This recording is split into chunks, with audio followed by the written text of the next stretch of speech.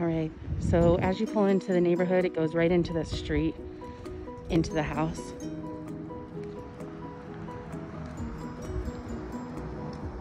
All right, cute little space. Beautiful floor. Remember, it was built in 2020. The owners are moving back to Florida. All right, on the left side of the house is all your bedrooms, garage. On the right here, we have a kitchen with a gas range, and it overlooks your living room. Let's go check out the backyard.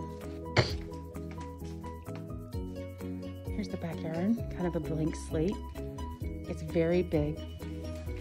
All right, laundry room.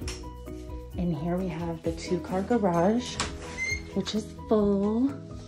They are busy working to get out of here. All right, this is a living closet or possibly more storage into bedroom number 1. Bedroom number 2. Hall bath. Into your master suite. So plenty of space in here.